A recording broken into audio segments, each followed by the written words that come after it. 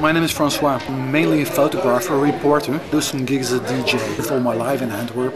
Well, SABAM seems to be skimming all the profits of people who are enjoying themselves in small venues. Here in Belgium, it's virtually impossible to perform music in whatever way, recorded or live bands, without SABAM mixing in and skimming off the profits. They say they are defending the rights of the writers or the musicians. The musicians here in Belgium, which are best-selling, they get the profits, and small bands, they never see their money because they're too small. Say what you mean, you seem like a crook. Like SABAM is working here in Belgium, they are a bunch of crooks. I don't think anyone gets better from SABAM. Maybe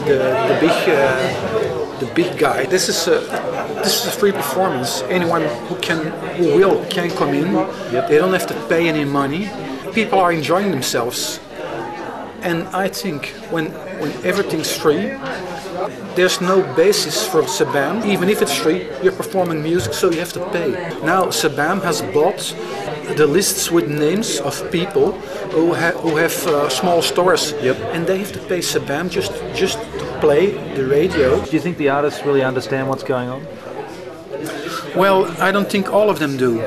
Some of them just go with the flow and they think, well, yeah, SABAM is normal. They defend my rights, and if I perform, I will get the money. Or if my songs are played on, they get airplay, I will get my money. I think they realize it doesn't have to be that way.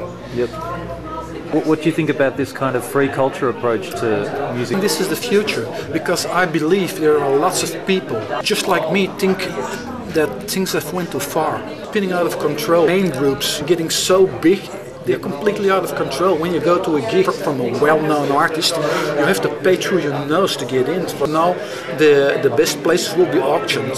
So you know for sure that when you're on a low budget, you will never get to see any artists in the front row. And I believe we can start a culture where people on a low budget can go out and enjoy themselves with virtually no money. Evening of fun doesn't have to be the same as an evening spending lots of money. The more people there are, the more you can enjoy yourselves. It doesn't have to be expensive, and as long as we can keep out the sharks who run with the money.